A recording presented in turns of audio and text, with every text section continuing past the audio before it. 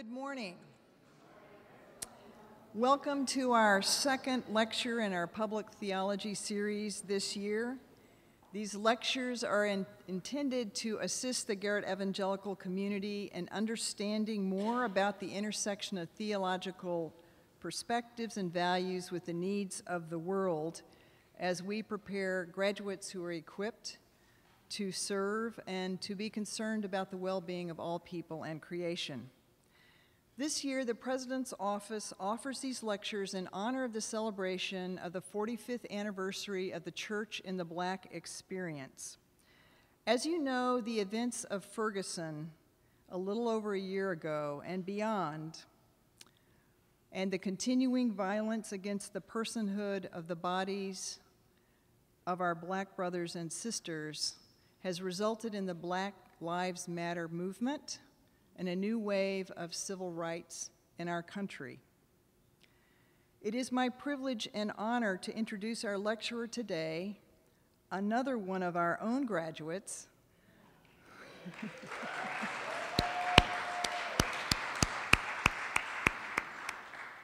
who has regularly been on the ground leading as a public theologian and activist in Ferguson and beyond. Reverend Dr. Pamela Lightsey is a 2005 alumna of the PhD program here at Garrett-Evangelical.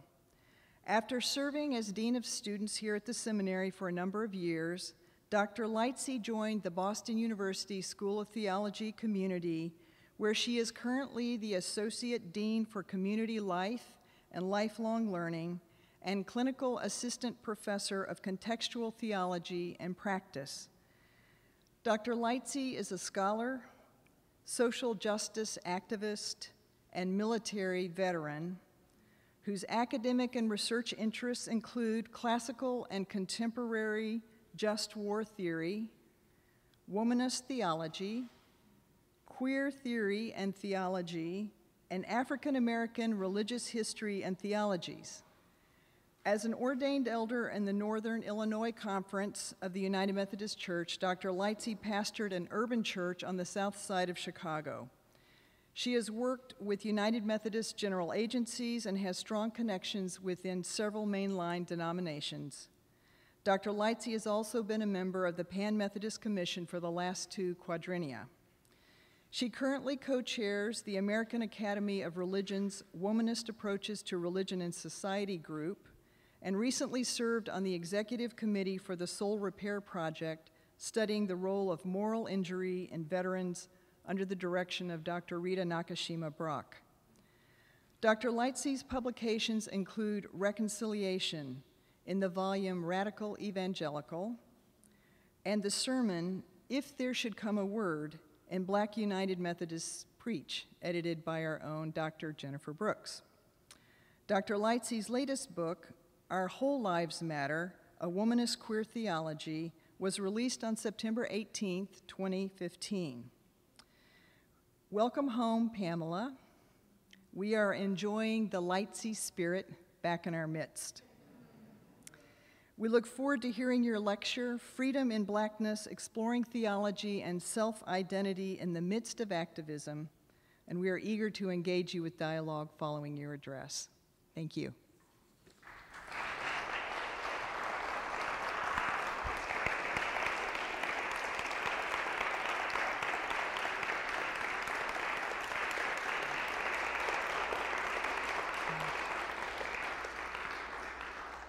Thank you, President Rector, for that introduction and for the invitation to return to Garrett-Evangelical Theological Seminary to say a few words, not a few words, a lot of words, let's tell the truth.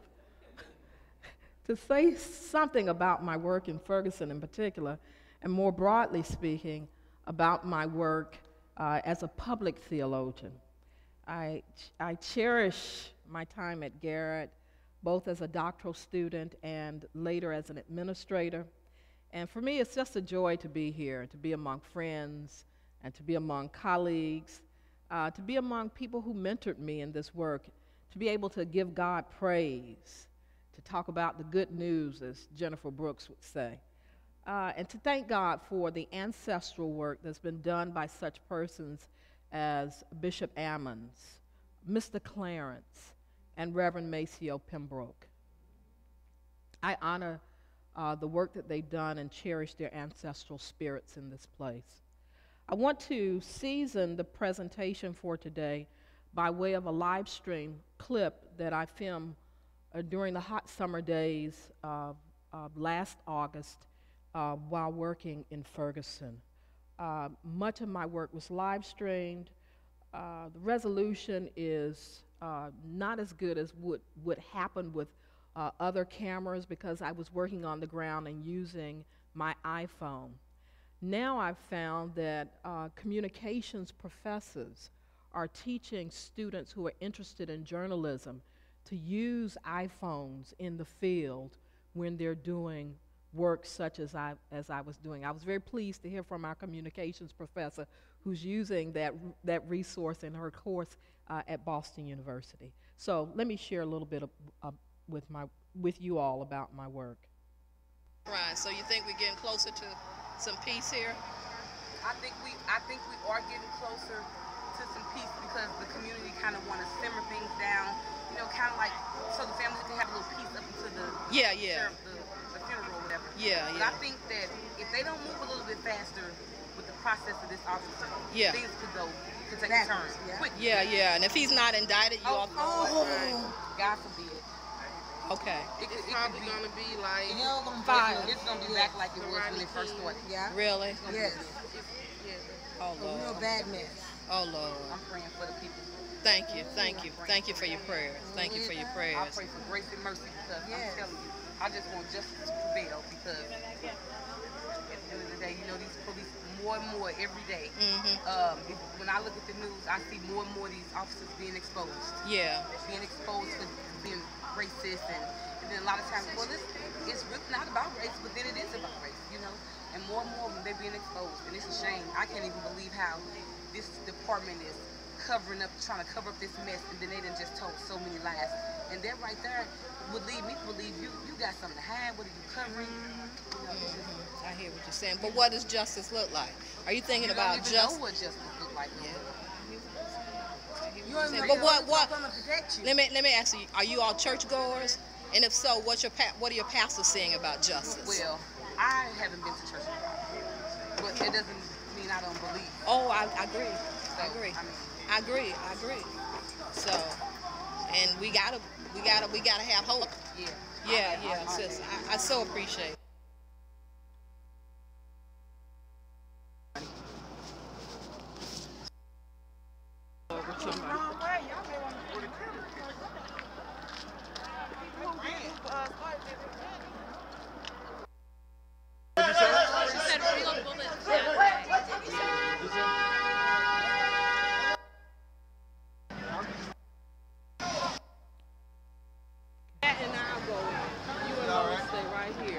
You want to go in? Right?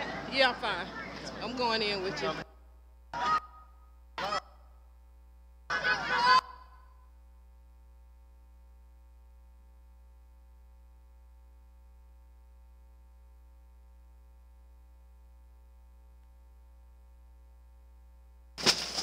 Come on. What's up? Smashed up the back. They're tearing stuff up. Yeah. So this is the night that the grand jury made the announcement that they wouldn't indict Darren Wilson. And I'm down on the streets. I'm trying to see what's going on with our sound. Tear gas. Oh yeah, that burns. Come on. That's white dudes. Tear gas. White dudes been burning this shit up all week, man. That ain't fucking us doing that shit.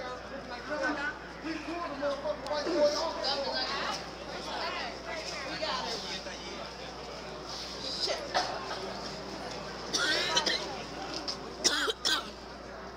Oh, damn.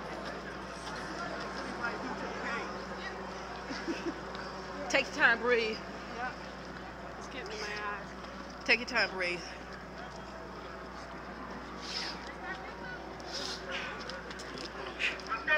It'll wear off. Oh, shit.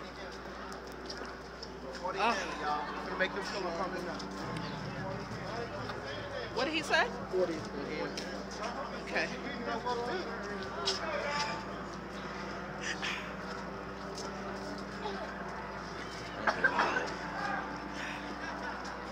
I think you get the picture.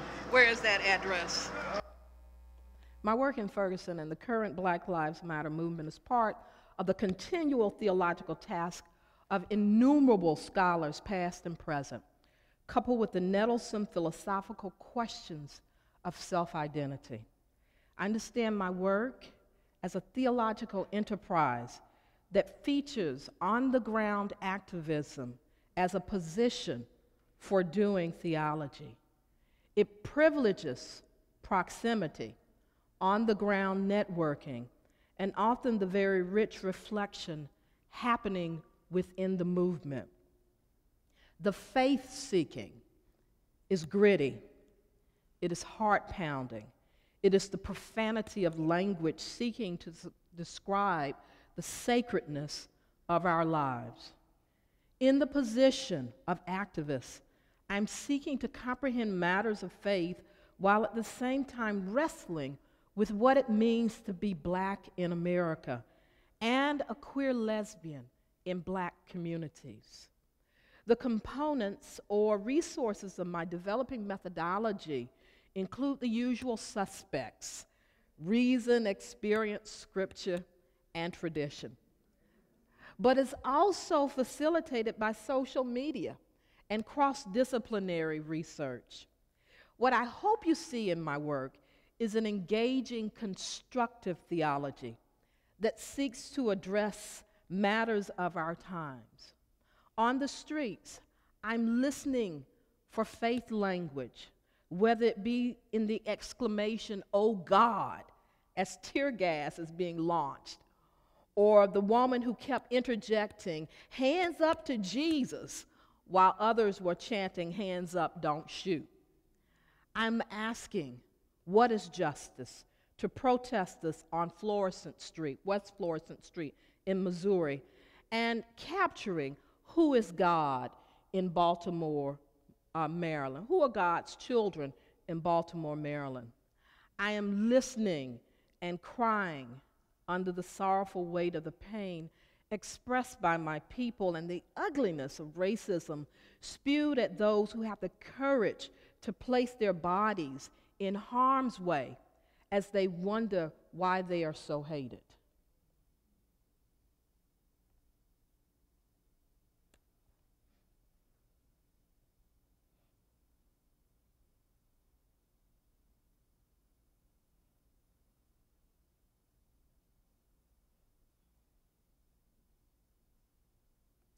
Sound. Sick of you killing our children. We said we done flagged it down. We're not taking it anymore. It won't happen again before we let you kill our kids like they're dogs in the street. I am not taking it anymore. Me neither. No more. No We more. birth them like your wife. No We more. carry them for 9 months like your wife carry your children. You don't kill our children. And you need to stop the cover-up. That's right. Stop killing us. Stop the cover-up and be truthful for what? Okay.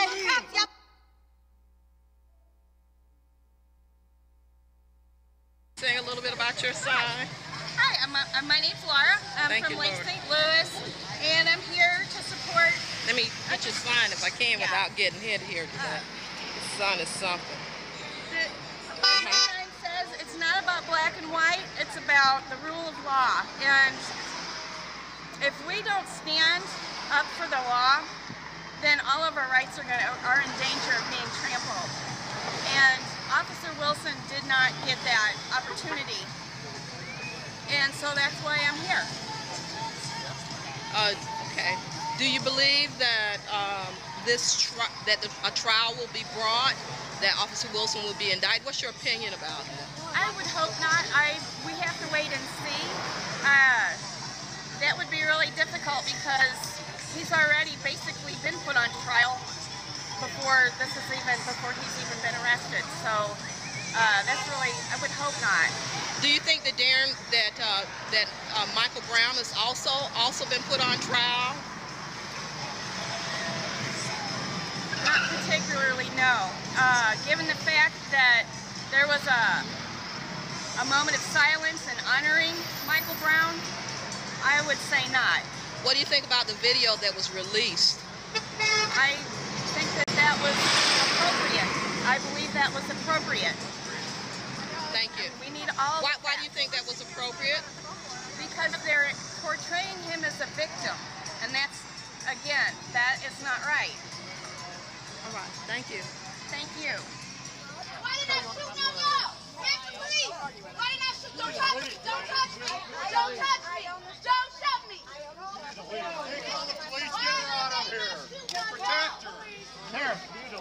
ain't stealing shit.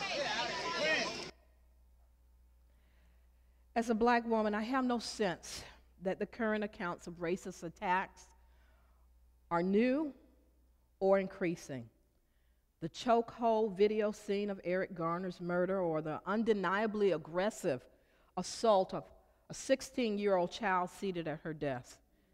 These things don't happen overnight, friends.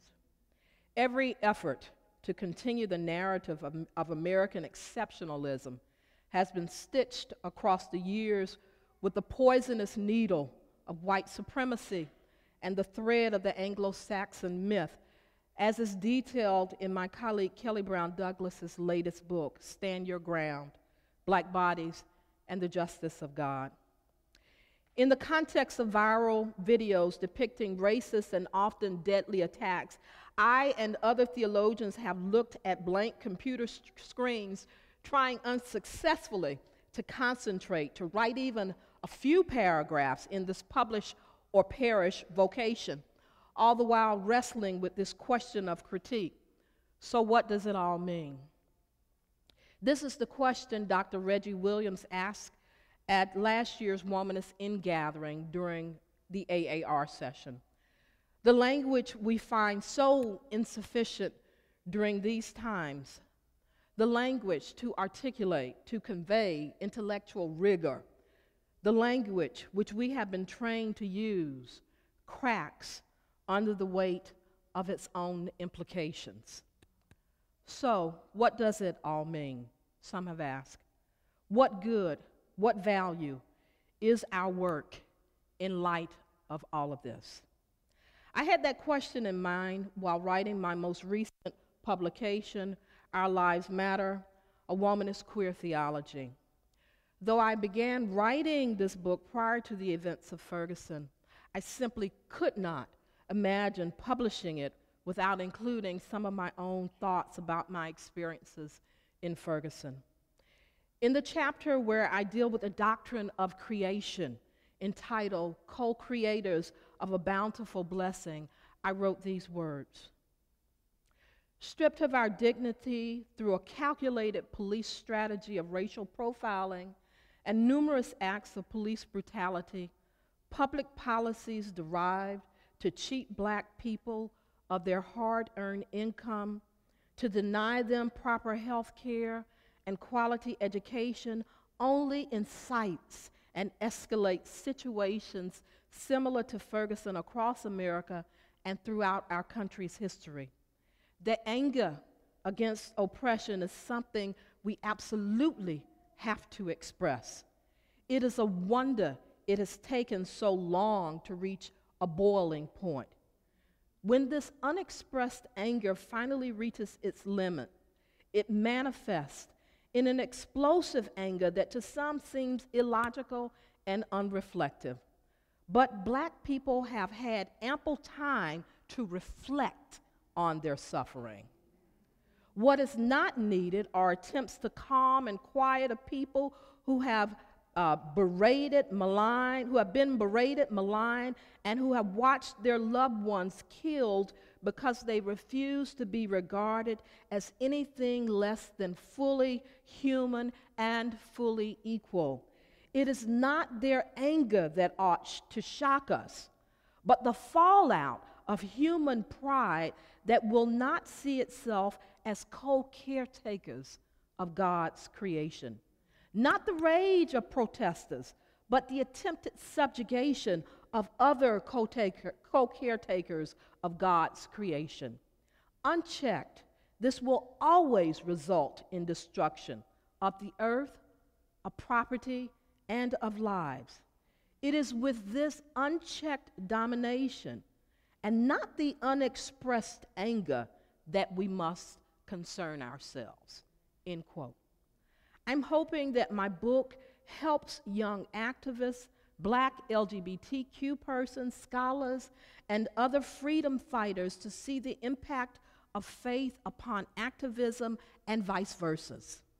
On the streets of Ferguson, Baltimore, and Boston, whether I'm dodging bullets, getting tear gassed, participating in die-ins that ultimately shut the highways down, I am keenly aware of my own privilege as a scholar and my responsibility not just to shut shit down, but to help those who fight for freedom understand the value of their faith, especially the value of the Christian faith to the work of disrupting and eradicating injustice.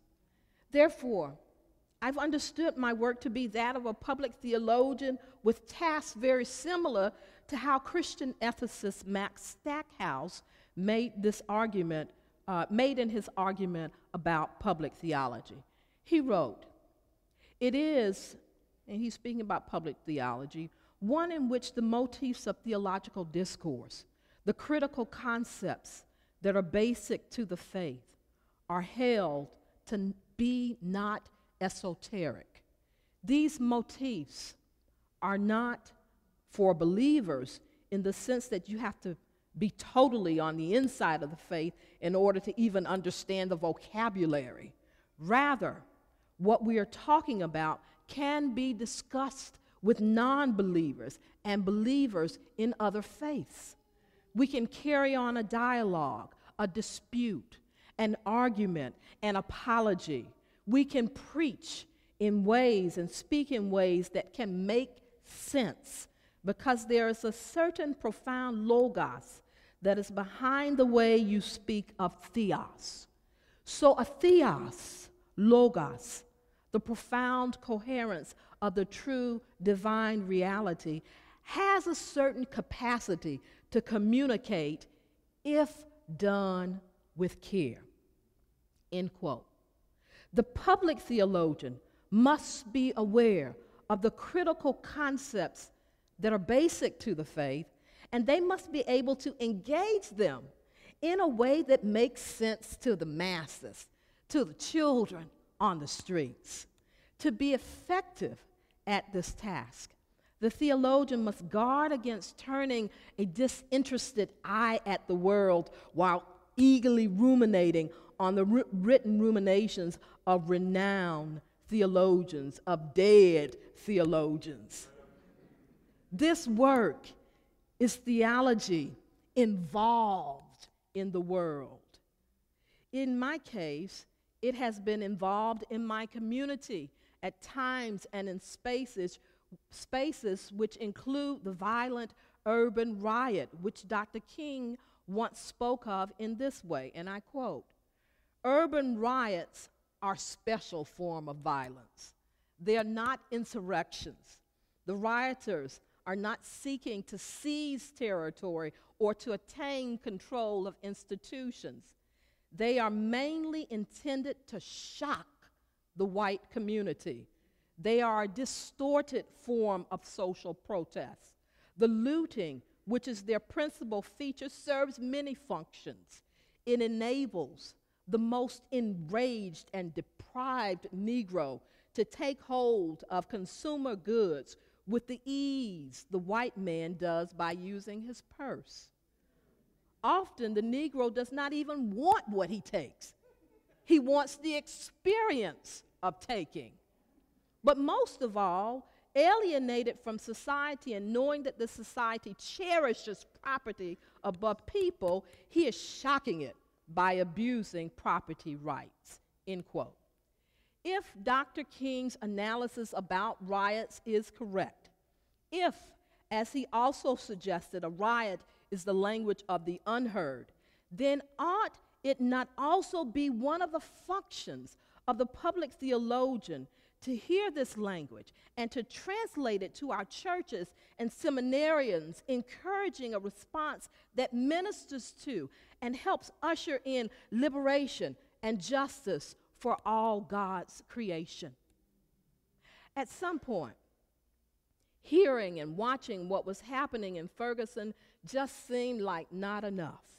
Night after night, I watched the news accounts of the unrest in Ferguson. I responded to racist trolls commenting on my social media network, spending way too much time with that foolishness. When national news began to show repeats of earlier stories, I searched the internet for live stream feeds that would provide moment-by-moment details. I spent hours. I lost sleep. I was up 24 hours some days without going to sleep. During the day, I kept my computer windows open to Twitter posts. In my office, yes, I admit, I watched Twitter and I looked at live stream during the day in my office. And I listened to the voices of news commentators broadcasting through other computer windows. On my bookshelf in my office, I stared at Frantz Fanon's book, remembering his words. We revolt simply because for so many reasons, we can no longer breathe. I stayed in this day's existence until finally, when the governor of Missouri declared a state of emergency and called in the National Guards. That was the moment that beckoned my participation in the movement. As a black parent, as a military veteran, as clergy, as one whose dissertation on just war questioned the historic use of government-sanctioned force against black bodies. And oddly enough, as one who had over the course of that year created a robust live stream program for the School of Theology, I was ready, or equipped, as we say in seminaries. And as the motivational speaker Les Brown used to proclaim, perhaps he still exclaims this, I was hungry. So I share this with you, friends, because the balance of what I have to say about my work makes no sense without this context. I mean, why the hell does a 50-plus-year-old woman with asthma leave her office at a major research institution to travel to a community being patrolled by militarized police who are using rubber bullets and tear gas? It makes no sense. As a child of the Black Power movement, as a scholar participating in the movement, it makes all the sense in the world. Okay?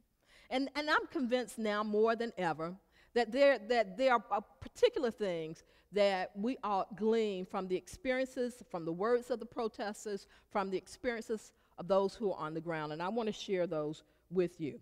One, America's insistence on lifting up and suspending the theological work of Martin Luther King Jr.'s nonviolent campaign, while ignoring the theology of the Black Power movement, lends to its inability and unwillingness to accept the radicalness and the truth of the Black Lives Matter movement. We shall overcome is on repeat, played over and over again through our theological headsets, while what is actually being sang all around us is this. Now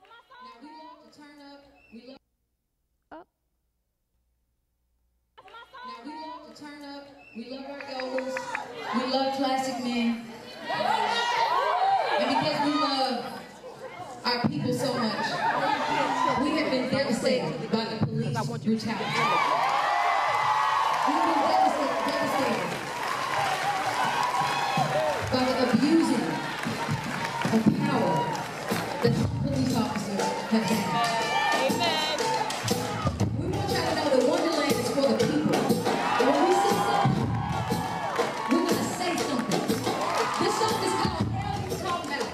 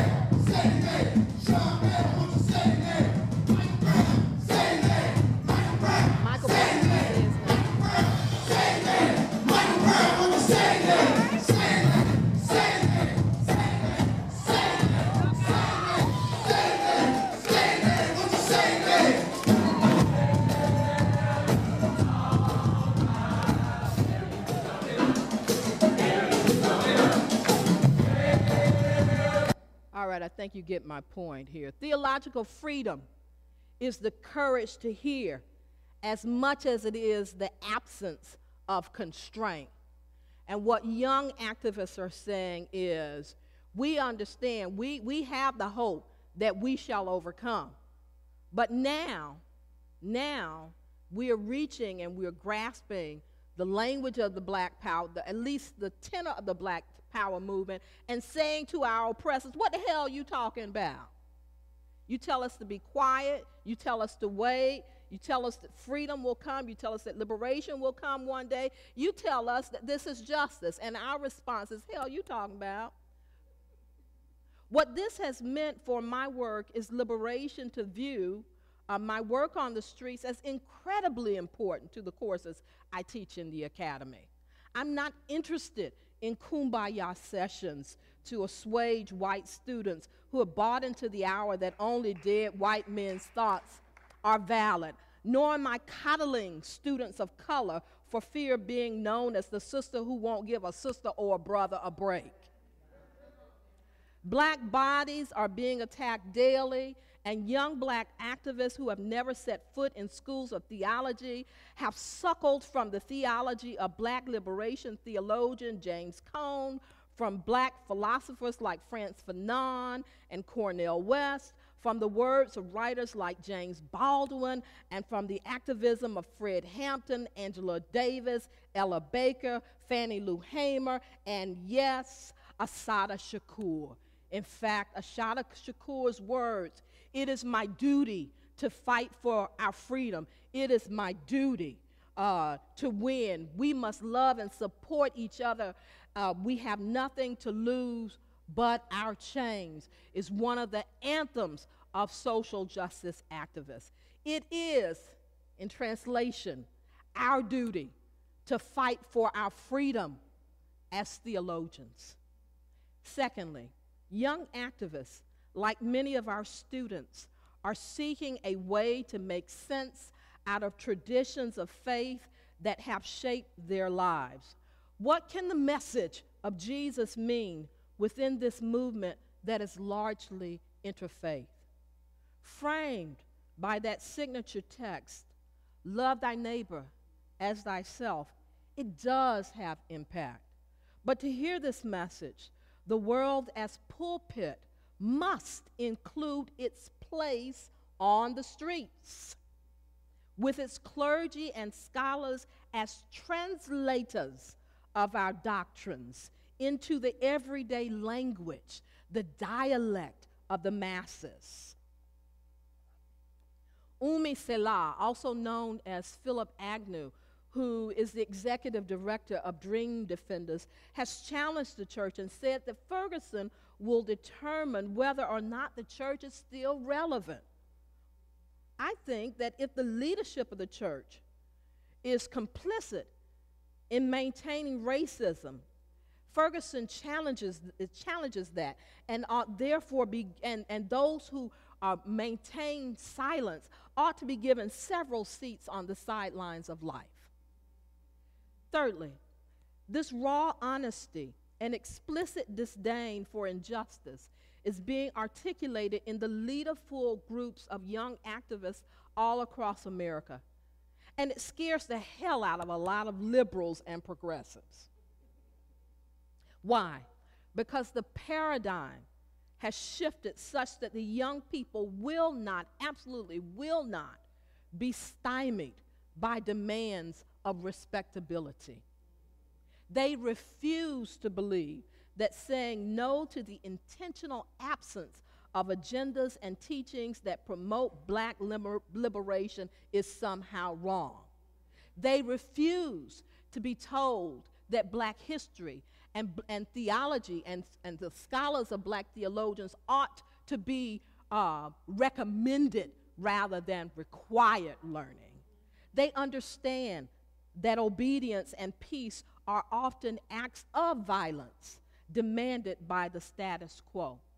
For instance, when after their recent disruption of Hillary Clinton's speech at the Atlanta University Center, someone sought to chastise them by saying, "Black lives matter, but this is not the time."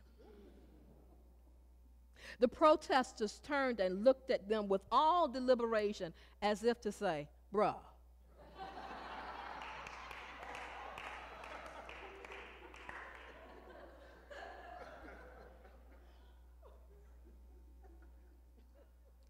Participating in the movement for Black lives has shown me the intentionality with which this generation of activists also regard the intersections of oppression. In my book, Our Lives Matter, I speak about the leadership of Black lesbians, queer, and transgender persons.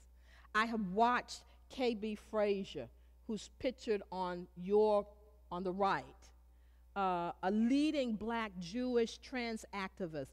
I watched her shut down a brother on the streets in front of the Ferguson Police Department who had the audacity to insult the lives and the work of Black LGBTQ persons. I tell you, her shutdown was a thing of beauty. She took him to school, and the only tuition he had to pay was being openly shamed in front of other activists. My work has also made it quite clear to me that if seminaries are to do the work of preparing leaders for the world, then we must teach in such ways that our students understand that there can be no divide between the church, the academy, and our local communities. No divide. To that end, this summer, I and about 200 scholars, Black scholars and allies gathered in Ferguson at the Center for Social Empowerment and Justice, a ministry of Wellspring United Methodist Church, to think about the impact of our work in light of the continuing attacks against Black bodies. Garrett, I'm proud to say, was one of the sponsors for that event, and Dr. Stephen Ray was very helpful in helping to shape and to coordinate the event, and he served as one of our leading scholars, and after the event, helped write the statement about the theological statement of Black lives, and we need to give him thanks for that. I've also had the privilege of bringing some of the leading Black Lives Matter activists with whom I worked in Ferguson and in other places to Boston University. This work is not simply a work that's on the ground in the field, but it's also a work that our students are hungry to hear about and to learn about in our classrooms. As a matter of fact, the class that I'm teaching right now, we actually had to limit the number of students that wanted to sit in this seminar because so many students wanted to participate in the class that I'm teaching called Spirituality and Social Justice Activism in African American Traditions. Finally, the worth of doing theology in specific contexts is the hard work the theologian must do to be aware of their own privilege. I made the assumption on my first trip to Ferguson that my skin color afforded me a certain insider knowledge and way of being. In reality, the privilege of class, to include education, without the benefit of collaborative relationships, relegated me to the status of outsider-insider. To do the work, I had to develop relationships across class, across genders, across sexual identities, ethnicities, races, faiths, vocations, geographic locations, and age groups. I also had to recognize that my freedom to do the work has only come because I decided to accept the beauty of my Blackness and the wonder of my sexuality. This has meant establishing one clear boundary for the academy and the church. And that boundary for me is that I will not allow neither the academy or the church to make me deny the value of my work and the sacred worth of my people. Neither one of them. Setting that boundary has freed me to speak truth and to do work, to do ministry even that the church declares is in violation in terms of my United Methodist Church, to do work that the church declares is in violation of its book of discipline. I'm free from that. I grew up poor. If I lose a job, I know how to be poor. I'm free. I'm free to do the work. And that's really valuable if you're going to be a public theologian. You cannot be constrained by the thought or the idea or the fear that you might lose your job or that someone will not accept you or someone will be less appreciative of your work. As the young activists proclaim, you got to stay woke and you got to do the work. And that's what I stand on as I continue to do the work of a public theologian. I appreciate your kind reception of my reflections, and I'm really looking forward to your questions. Thank you.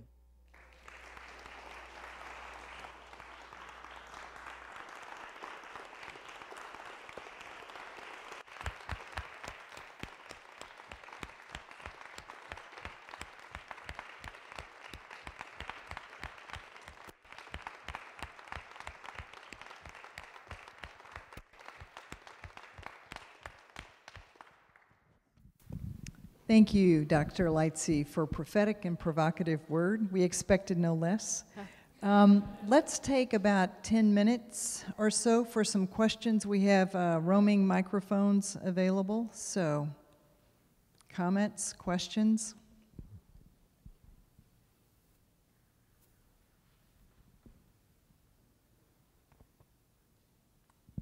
Be not shy.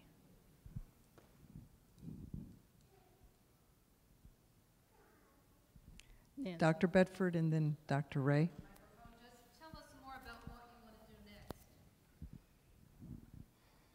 That's a good question. And I say it's a good question because I never imagined that I would be doing the work that I'm doing as a public theologian in the field. I didn't imagine that. But I'm thankful that for whatever reasons, the ancestors' protection and the leading of the Holy Spirit, I've been prepared. So I imagine my work will continue to be work that's rich in communities, largely black communities and the LGBTQ communities. I imagine my work will continue to shock the hell out of the church, and that I will continue to do radical theology. I hope at some point in time I get to retire. But for right now, my woman is the Black Lives Matter movement.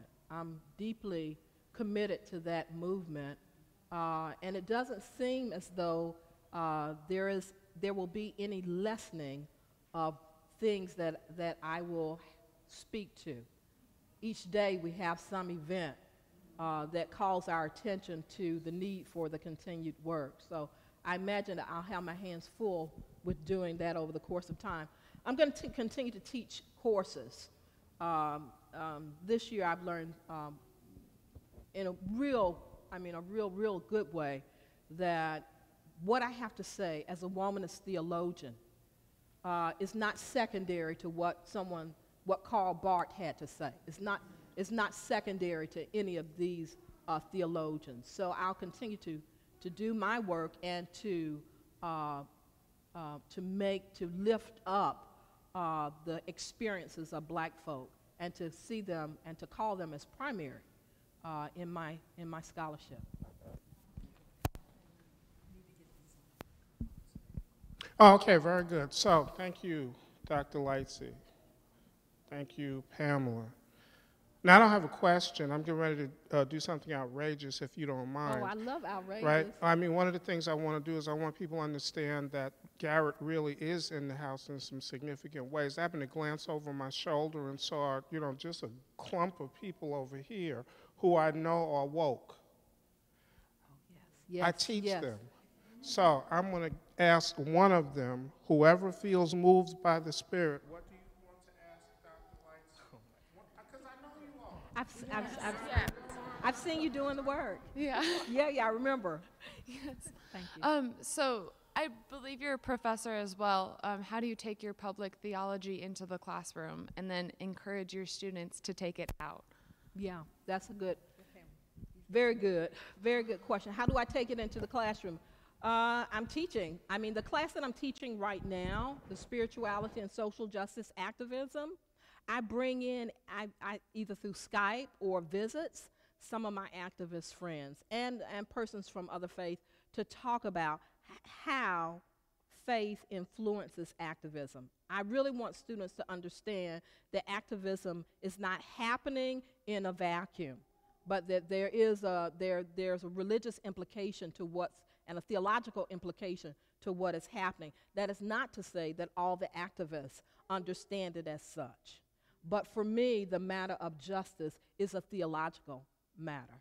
And so I'm trying to teach that to our students by asking questions like, you know, asking them to struggle with the response, I'm spiritual but not religious, which is in and of itself a critique of the church. And asking them to think about their own, how they practice their faith and how the practice of their faith might actually be complicit in the oppression of black people and people, or how the practice of their faith actually supports the liberation of persons. So I'm doing that within the classroom.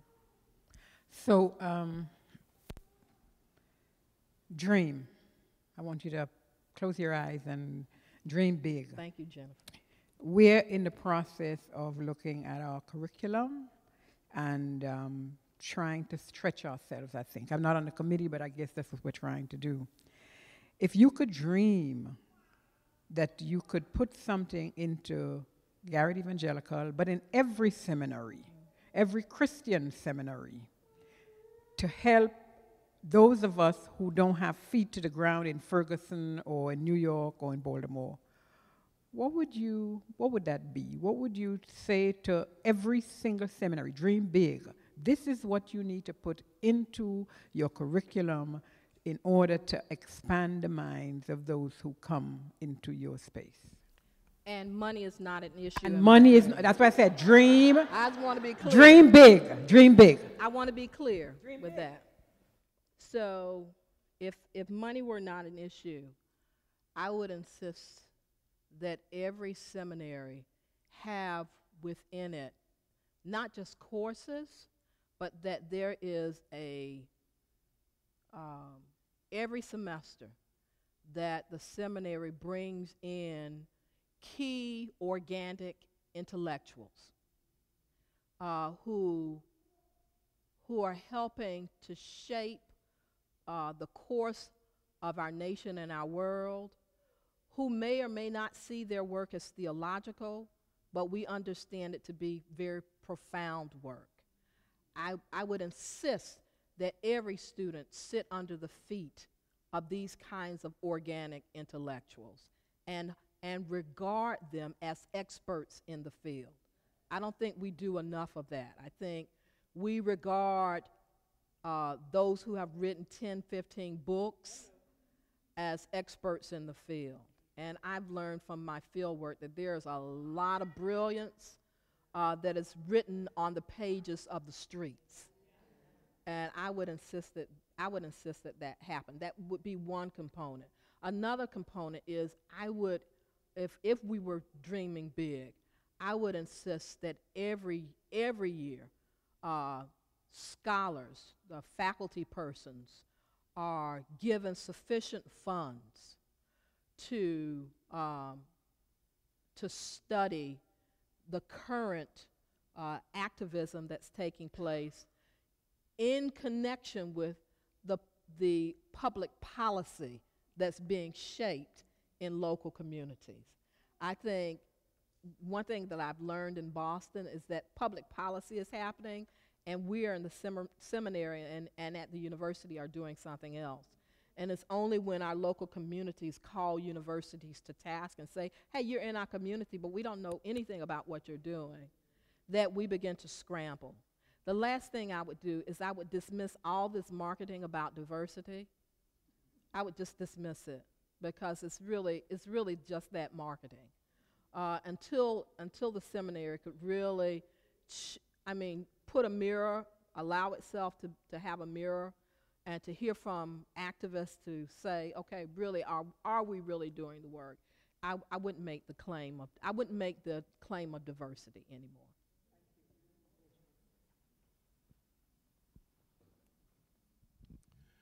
Thank you, Dr. Lightsey.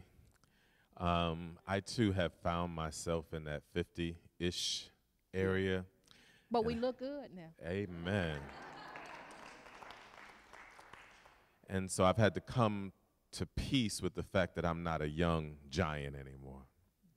I've moved over into that area of elder. And Dr. Ray has talked with some of us along this lines, and I'd love to hear your comments as well. What is your instruction to us as elders as we are nurturing and fostering, speaking to and observing this new civil rights movement? I would encourage the elders to do the latter first, to observe rather than the former, and that is speak to. Young activists know when they're being spoken to rather than when they're being heard. So I would encourage those of us who are elders to listen to what they're active and to appreciate it, to really appreciate it. The problem that I see going on, which some people are calling a generational gap between the Black Lives Matter activists and those of what some call the old vanguard, is really a matter of being able to make the shift to appreciate new methodology, new ways of responding to racism, new ways of responding to oppression. The inability to hear it and to appreciate the newness is problematic, because it means you hold on. You hold on to days of old when we did it this way. You hold on to who ought to be regarded highly. And as much as I respect the work of someone like John Lewis, simply because he is John Lewis does not mean he will be respected and lifted high in the Black Lives Matter movement. It is more than what one did yesterday, but what one is continuing to do. Now, he is highly regarded. I use him as an example because there are others who are still riding on the wings of what they did in the 60s.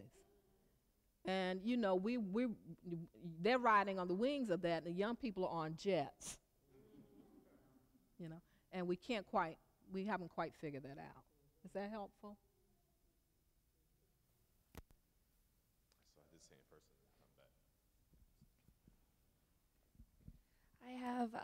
I have two questions for you. The first, it was on. The first question is, we are starting a student organization called Seminarians for Justice, where we're connecting with the Lutheran theological seminaries and others. And so I was wondering, do you have any suggestions working interfaith and working with other groups as to how to support or lend to the cause and listen rather than lead? And then the other question that I have, just out of the sake of curiosity, do you have a favorite song that you like to sing in protest? I love Hell You Talking About. I mean, that's new. I mean, can't you just, if you know me, you know why I like it. You know, it's just really, it's nice. It's nice. I love it. It's radical enough. To the first, the group that you're speaking about, I don't know enough about the context of your group to determine how you might go about that. We've been having some conversations about the word allies, and that is becoming a word that's being critiqued. Much rather use the term freedom fighters than allies, because allies move in and move out at their will when it's comfortable for them. You know, freedom fighters, they put themselves on the line, okay?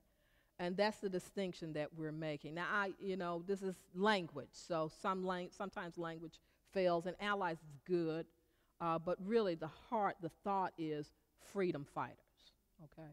And I would just suggest you all go back and look at, now this is where history is good, that you look at the history of the freedom fighters.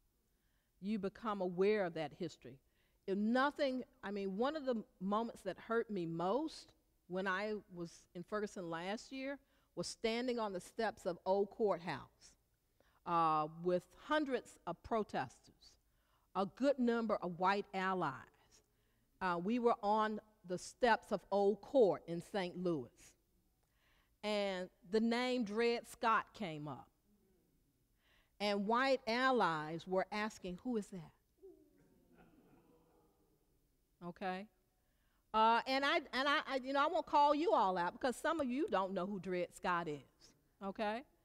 Which told me there's a lot of passion for protest, but there's still not enough education, okay? And I insist that you all, that you do the work. The young activists, they're doing it. Many of them are not in seminary. They do the work to read and to know. I mean, it's a lot of information that they understand. But there's a lot, there's a lot of work to be done. Please understand the history, particularly if you're going to work in Black Lives Matter movement. Take it upon yourself to get to know some of the rich history of the civil rights movement, some of the history of black people living in America. One of the most embarrassing moments that I saw happening to a young white activist is when he stood on the street, on Canefield Street, trying to tell an elderly black man about his history. You could have seen his body being sliced to pieces as this black man just began to just tell him stuff that he arrogantly thought he knew. Get to understand the history. I think that's important. Let's take one more question. And let me invite all of you over to lunch at Loder Hall, back down the outside door, back door here on the first floor over. Get your lunch and we'll be in the side dining room with Dr. Lightsey. Dr. Lightsey, good to see you again. Good to be seen by you, Nicholas. We had a community organizing conference on the south side of Chicago in September called Visionary Care on Black Mental Health. Dr. Trina Armstrong was one of the presenters and led a session on trauma and post-trauma in the black community. She mentioned that the Black Lives Matters movement leaders in Minnesota came to her because they were emotionally messed up being on the cutting edge of activism. So my question is, from your perspective, how do we begin to engage the emotional trauma of black people as part of the fight for justice?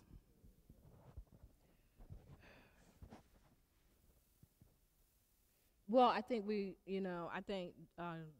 your question kind of answers it, and that is the responsibility of those of us who have unique gifts and skills to commit ourselves to the work of working within the movement. I said last year quite a few times that I wished that I had hoped to see more black psychologists, psychiatrists, pastoral care, psychotherapists on the ground, because there was a lot of stuff happening. I myself, when I got back the second trip to Ferguson, went and sought help. I had to sit on the couch because I was just traumatized. It is too much. And I tend to believe that Black America, and America broadly speaking, those who care, those who give a damn, are experiencing trauma with the constant videos, the constant news reports about the excessive force being used against black bodies. I believe that, and so I think that the work of those who are in those fields is going to be quite helpful. Also, clergy persons. I can't say enough about the need for the church to be on the streets. I said that in my presentation. And I found some hope in seeing some clergy on the streets. there's some criticism about clergy who have allowed or who have unwittingly been used as mechanisms for the state in keeping peace in the ranks. There's been some criticism about that, so I would say, you know, one ought to be careful of how one is, you know, comporting themselves within the movement as clergy person and as a scholar, because it's easy to be used. You know, it's quite easy to be used. But I think we ought to be there. I have critiqued my own denomination for its lack. I mean, we have thousands of clergy. For me to be in Ferguson and a handful of other, just a handful, and most notably Willis Johnson on the streets in Ferguson, to be leading that work, that's a load. That's a lot for clergy on the streets without the total, I mean, without being able to look around and see other clergy in mass lock arms with you. What would it have looked like if during those early days in Ferguson, our council of bishops had booked a trip to Ferguson and just locked arms and committed themselves? That didn't happen. You know why that didn't happen? Because they were still trying to figure out who was right and who was wrong. That was the small picture. The larger picture was this was a community that had been attacked by racism for decades. And so I wrote about that, you know, and I critiqued the church because the larger picture is systemic racism. And to that larger picture, the church ought to be in mass addressing that. And so I want to see that kind of courage from scholars, that kind of courage from clergy persons. And if someone asks me what I see myself doing in the future, in most immediate future, I'll be writing another statement about the silence of the church, and you know, we speak out. I probably should be a little gentler with the church. There have been some who have spoken out. But I want to see, at least in my denomination, I want to see our council of bishops really put themselves to the task of issuing more pastoral letters that address systemic racism, and address the trauma. That address the trauma. I want to see us doing that. And I'm an out queer lesbian person. I think we've written more. There have been more pastoral letters that have come from our council of bishops about human sexuality than has come about systemic racism. And I find that problematic. Now, you didn't ask for all of that, and it didn't cost you anything but time. Thank you.